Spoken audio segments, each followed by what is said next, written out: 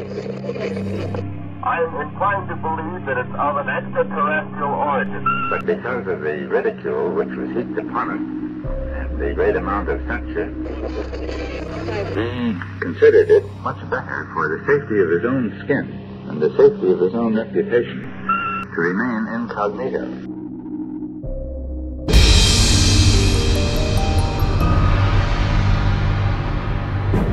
Something is happening. More and more people around the globe are realizing that UFO sightings are real and they're not going away. We'll take you to one of the world's leading experts in UFOs, Jaime Maussan. We traveled to Mexico and interviewed Jaime and his staff.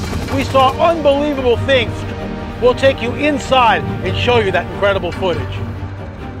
Jose Escamilla will show us what might be hidden structures on the lunar surface.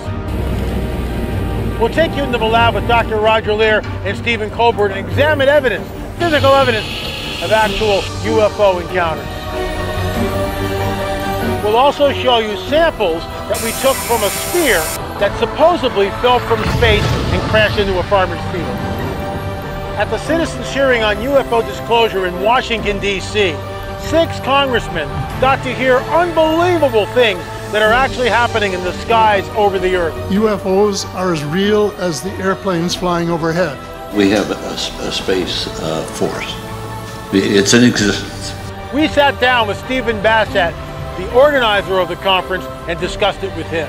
There's an extraterrestrial presence from elsewhere engaging the planet Earth.